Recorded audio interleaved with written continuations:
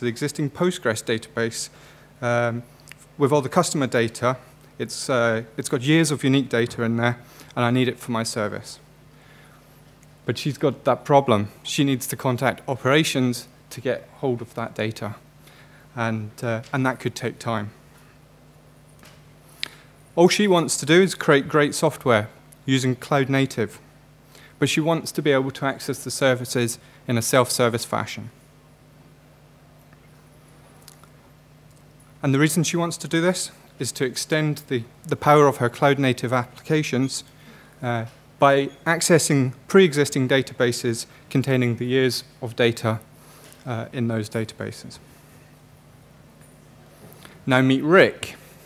Rick is from operations, and he needs to be able to create services. So he says, "Hi, I'm Rick. I need to create a number of services for our developers to use in Cloud Foundry. But I must exercise appropriate controls in place for an audit, compliance, and good practice." Now his pain is that he has to keep repeating the same tasks over and over again. The developers coming to him, he's asking them what they need it for, asking them to go through the procedures in order to grant them permissions. So what he wants to do is build on trusted assets, and he wants to enable developers to be able to work with pre-existing data. But he wants to do it in a compliant way so that the services are consistent, they're secure, and they're curated, and most of all, controlled. So this is the scenario that we want to avoid. So Maureen's saying, "Can I have access to the database?" And he says, "Yes, but once you've followed the approval process." So I'd like to propose our solution, the Cloudsoft Service Broker Manager. And what we've identified here is 3 use cases.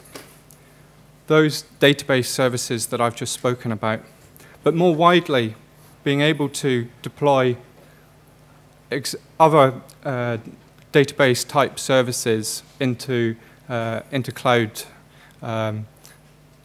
location of your choice, whether it's public cloud, private cloud, on VMs or bare metal. And what this does is it makes it quicker and simpler to create new service. It's quicker and simpler than creating new service brokers, and it's also quicker and simpler than managing multiple brokers. So we provide a permission-based access to pre-existing services as managed services, so no longer using user-provided services.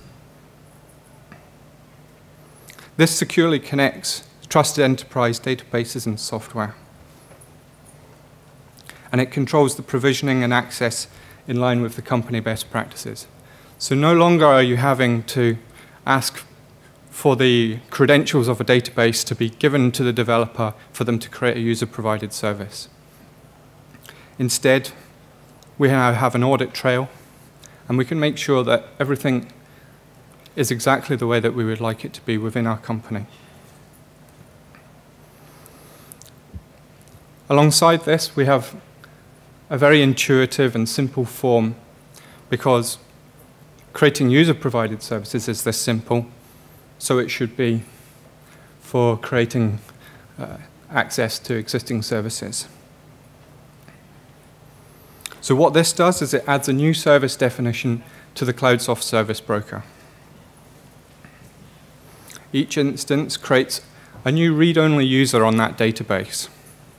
So you can imagine here that within your regulatory system, the means of providing a new user is very difficult, especially if that user might cause damage within the system. So we focused on a read-only user at this point.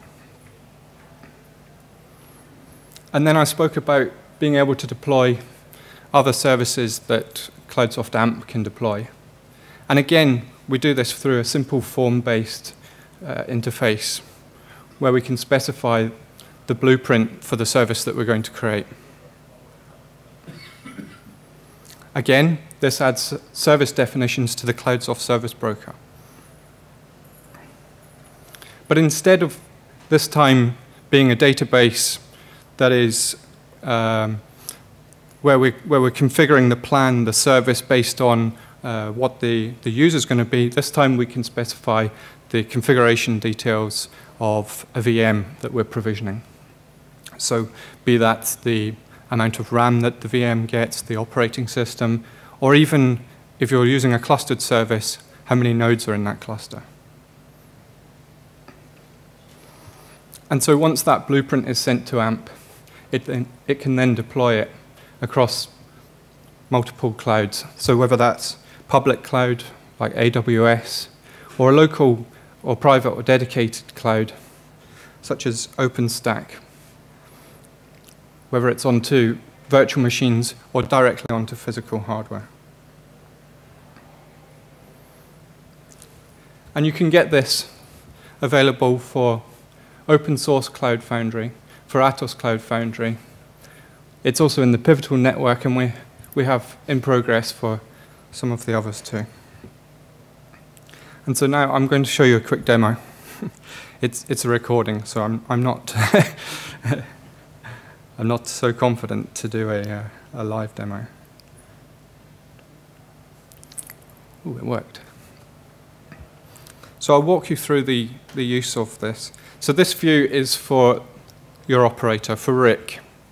And the developer doesn't get to see this view. This is purely for the manager.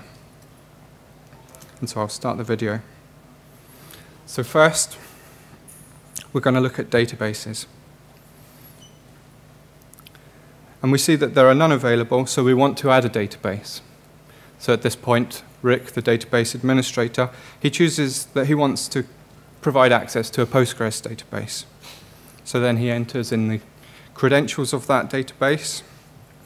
So at this point, the user he's providing is an admin user who is able to create other users. And so then he chooses the database he wants to connect to and provides a service name that will appear in the Cloud Foundry marketplace. He tests the connection to make sure the credentials are correct. And at this point, he saves it. Now, what's happening here is that the blueprint is created and sent across to AMP, and then Update Service Broker is called. At this point, we also need to provide access to the relevant orgs that's going to be available. For convenience, we select available to all orgs here. But because we're managing where our services are going to be deployed and which users have them, we can choose the individual orgs. So now this is Maureen's view. She's doing CF Marketplace, and she can see that the customer's database is available for her. And when she does create service, it's at this point that the new user is created on the database. So this says, create service, be our customers, standard customers, if you can't read that. Her app had no data in it, so now she needs to bind the service. So she's doing CF bind service to Spring customers to the customer's database. Before this takes effect, she restages the app so that the new environment variables are populated.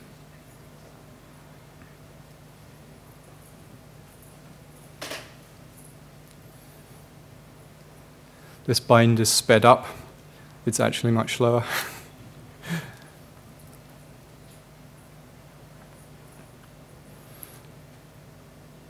And so when she comes back to her application, she should find that when she refreshes, the customer's details are now available. But we said this was a read-only user, so let's test that. We expect this customer not to be added. So if you can't read that, it says should fail. With read-only, the customer's 000, and it's a test.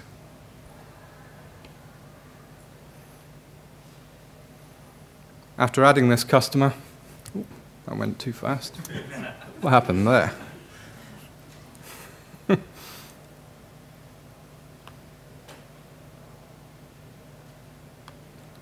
Play that again for you.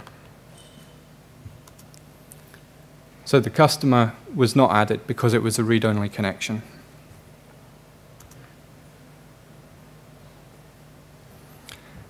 And back to Rick's view, he can see that the database has been created, or rather the user has been created as a new service. And he can have a little look into that.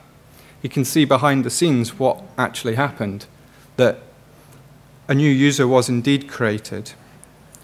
And so he can see what the, I'll move my pointer there. He can see that the new user has been created and the password that was used for that. And he can see the JDBC URL that the application would use to connect to that. So that's database services. I mentioned, excuse me, I mentioned our other use case. These are other services that AMP can provision across multiple clouds. So we have a few in the catalog already, some different services, Rabbit, Mongo, Redis, Postgres, and the customers that we've just added.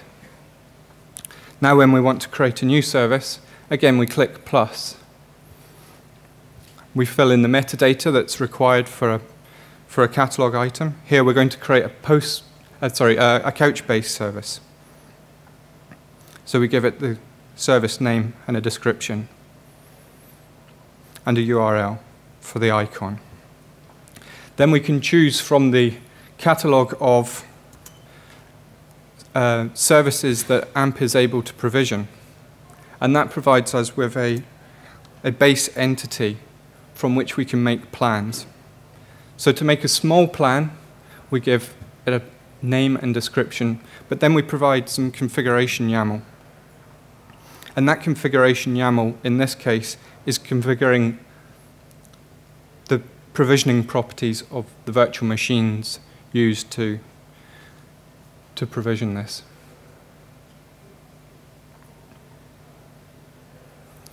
And we're going to set the minimum amount of RAM used. Excuse me, I don't know what's...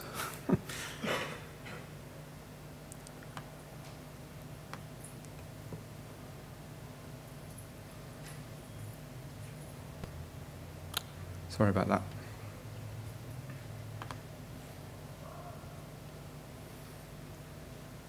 So as I said, we're setting the minimum amount of RAM.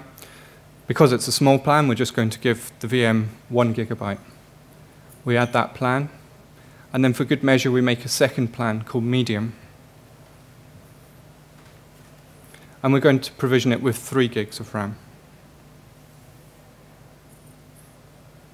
Once we're satisfied with the plans that we're defining, we click Save. And this blueprint is added to AMP's catalog and brought in through the service broker into Cloud Foundry. We can now check that the service is there. There's a couch base ready to be used once we've enabled it for the particular orgs that we care about. Again, for convenience, just to all. So now when Maureen checks her marketplace, she can see that Couchbase is there, and she can create that service. Rick can now check that the service is available. He sees that it's in a starting state.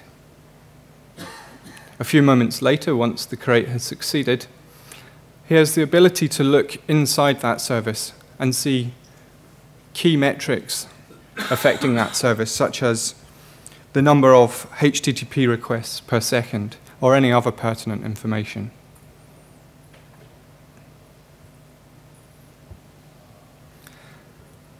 And lastly, because we're a service broker manager, we don't just manage the Cloudsoft Service Broker's access requirements.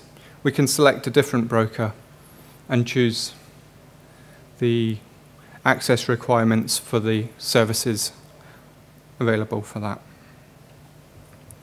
And that's the end of the demo. So as I said, these are available for open source Cloud Foundry and some other Cloud Foundry providers. And if you would like to get it and try it out, you can download it from cloudsoft.io/getcsb.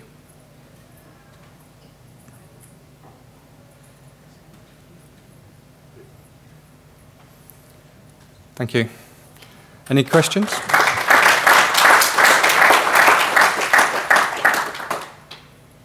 Yes. So when the application binds to... See if this works.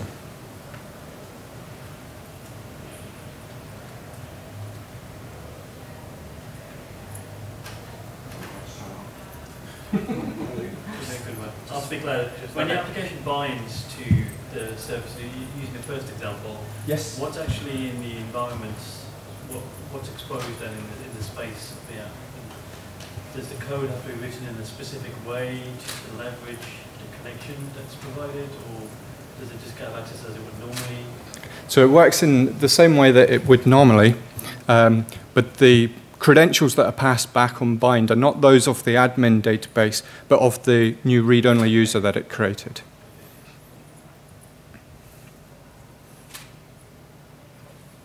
Yes? Share that demo video so we can repeat the steps.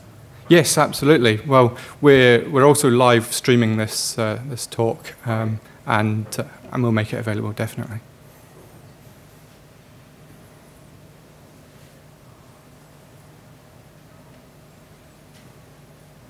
Yes. With databases, can it also create new databases when I give it a fresh installed database without any schemas or databases in it? Can it just create user accounts on existing databases? It can create user accounts on existing databases, or it can create new databases on virtual machines. I should say we can also deploy to locations that are container-based as well, like Docker or Kubernetes is in the works at the moment. Do any of your partners have this running today? Well, we have we have a partnership with Atos. We also have it in the Pivotal network as a tile, if you are using that brand. Gotta get Yes. Does it work through proxies? For example, I saw GPredicts. I'm from GPredicts. We have a lot of enterprise databases within our GE network, and our Cloud Foundry Predicts offering is not directly connected to the G network. So, based on the topic, it said you can expose enterprise databases to Cloud Foundry or GPredicts. So I'm wondering, how does it work through proxies? Because the only way we get to from predicts to the enterprise network is coming through some sort of proxy, or reverse proxy in this case, proxy. Okay. That's not something that's integrated into it at the moment, but if there is a route to that host, then it's just making a JDBC call out to it to connect to it.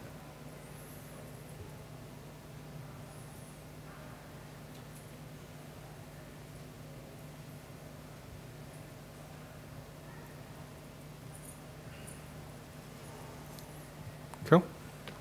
Thank you very much.